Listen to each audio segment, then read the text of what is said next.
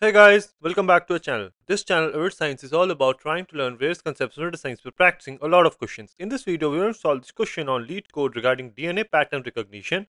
The difficulty level of this question is medium, and I'm going to share the SQL schema as well as the Pandas schema in the box below. Okay, the question reads: we are given a table called samples with three different columns: sample ID, DNA sequence, and species. The sample ID is the unique key for this table. Each row contains a DNA sequence represented as a string of characters ATGC and the species it was collected from. Biologists are studying basic patterns in DNA sequences. Write a solution to identify sample ID with the following patterns: sequences that start with ATG, sequences that end with either TAA, TAG, or TGA, sequences containing the motif ATAT, and sequences that have at least 3 consecutive Gs. Return the result table ordered by sample ID in ascending order. Okay, let's go through this example. Here we have 7 different sample IDs, their DNA sequences, and who they belong to. Now, if you look at this DNA sequence, so it starts with ATG. So, yes, ends with TAA. Cool. Does it have ATAT? No. And does it have at least 3 Gs consecutively? No. So it should be 1, 1, 0, 0. Right? Similarly, we can do that for everything else. And if we look at our output, this is what we have: has start, has stop, has ATAT, no, and has GGG. So basically, to solve this question, what we need to do is we need to use the regular expression. We need to match patterns in the column DNA sequence.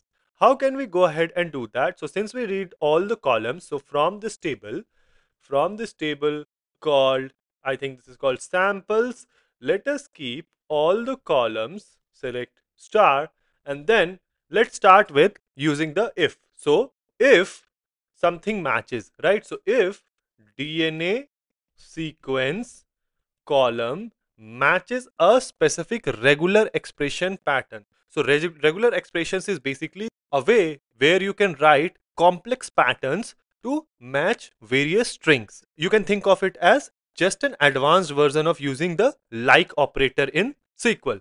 So you need to write if name of the column and then regexp to make sure SQL knows that we are comparing a regular expression pattern.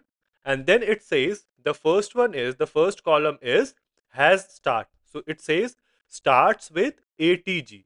The way to do that is you need to have a caret sign. So caret sign, and it means anything that follows this is basically the pattern the value in DNA sequence should start with. So it should start with ATG. So if the pattern is matched, then you return 1, else you return 0, and this should be aliased as has start. Okay, let me just run this for this one particular column, and let's see what do we get in our output. So now if we look at this output, what we have here is we have these DNA sequence, and since it starts with ATG, so you have 1, it does not start, so you have 0, and so on. Now let's go ahead and make the remaining 3 columns.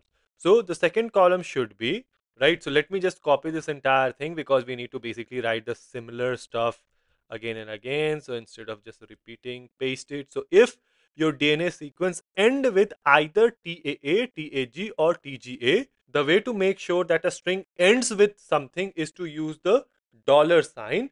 Now it says it should end with either TAA, TAG, or TGA. So you need to group them. So the way to group in regular expression is using parentheses, and then it should be TAA or. So the or is defined by a pipe character. So or TAG or TGA. Okay, so if any of this is what matches with the end part of the DNA sequence, then you assign this as has a stop, right? So this is what we are calling the second column, has stop. Then let's look at TAT, whether they have this or not. So similarly, if I go ahead and copy this entire thing, and it says we need to make sure that whether this ATAT is present in this.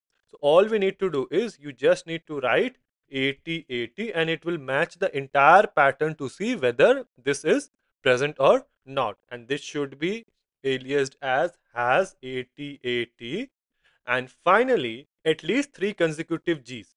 So again, you need to have GGG. So if there are 3 or more, so it will match all of those, and it should be aliased as has GGG, and the final output should be ordered by sample ID in ascending order. So order by sample ID. Okay, let me go ahead and run this. Let's see what do we get in our output. So yeah, this is accepted. If we look at our output and match it with the expected output, our output is exactly same as expected output. Let me go ahead and submit it to pass all the test cases or not. This is accepted, and this is how to do it. So yeah, tricky question, but if you know about regular expressions and how to write regular expression, it is not that difficult. All we did was, from this table called samples, we matched 4 different patterns. Firstly, whether it starts with this pattern ATG or not. Then secondly, either it ends with TAA, TAG or TGA. Then whether ATAT is contained in this DNA sequence or not. And finally, at least 3 consecutive Gs. So yeah, this is how we do it. Let me know if there is a better, more efficient to solve this question. Let the solution be in the comment section below, and I'll see you guys in the next video.